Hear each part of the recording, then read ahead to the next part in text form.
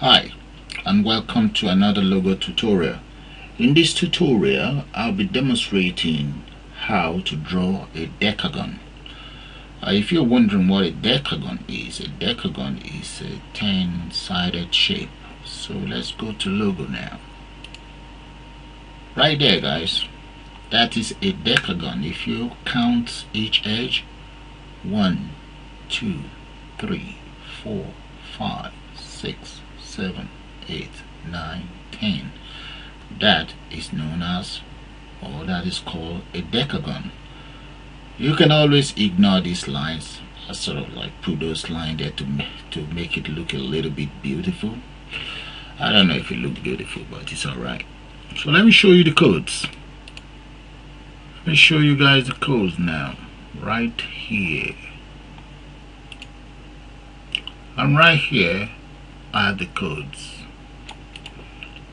This very line up there with the for loop, that's the line of code that actually make up the decagon.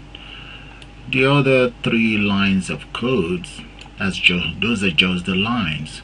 So I'm just gonna copy this. Let me copy that and put it in my, let's take it to the editor right there. Now come back in here. I'm gonna reset, go into my editor, just end, or maybe just get rid of that, paste, and that's it.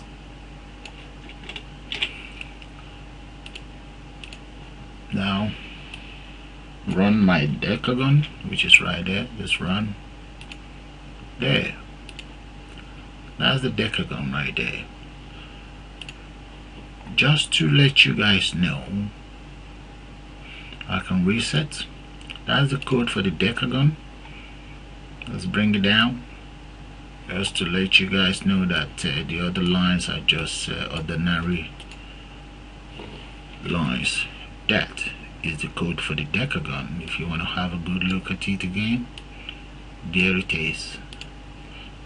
For I equals 100 by 10 minus 5, repeat 5 times, repeat 6 times, forward I, left 90 degrees, left 140 degrees. And that's it.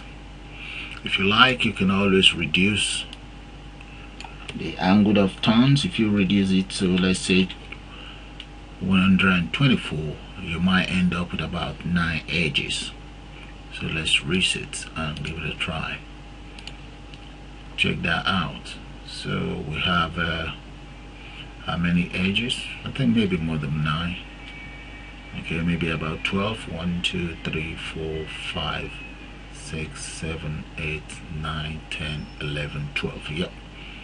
Okay. So, but today we're concentrating on decagon itself, or you can just go to the editor right there. That's the code in the editor. Right there are the codes in the editor. Okay, so I'm just going to call this the end of this very tutorial for now. So refresh, type in there decagon, and execute.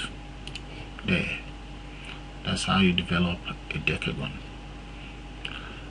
Bye for now.